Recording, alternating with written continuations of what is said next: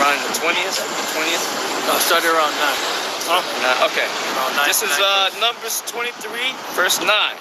It says, "For from the top of the rocks I see him, and from the hills I behold him. Lo, the people shall dwell alone." Talking about the people, is talking about Israelites. Right. Go ahead.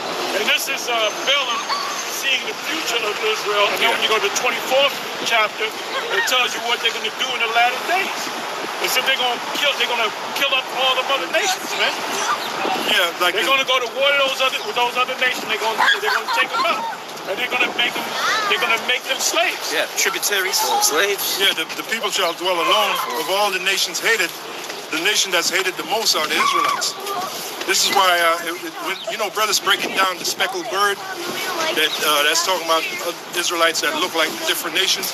And there's some truth to that, but the speckled bird really means a bird that's looked down upon. Like you got the other birds there, and this bird is speckled. Yeah. Like, case in point, what's that, the lambs that had Streaks. That had the streaks. Speckled. Right.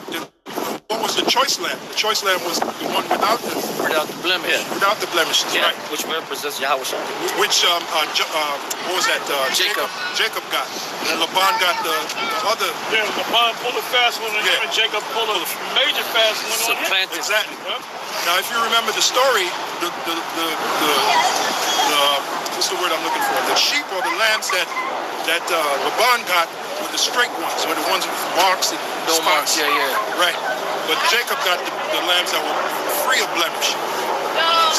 Yeah, because he put the fake blemishes on them. Yeah. It made it look like they were blemished. Right. So he got the best of So he got the best. Right. Yep. Right. In other words, he may pretend that the ones that were That he pure took the blemish got the off, blemish, but they weren't really right, blemished. right. So that's the speckled bird. The Yeah. speckled bird are the bird with the blemish. Yep. All right. So you brothers teach that. You can use that. Scriptures speak about it being multifold, but that's the true understanding of the speckled bird. But that's true. Yeah. Go ahead. It says, "And from the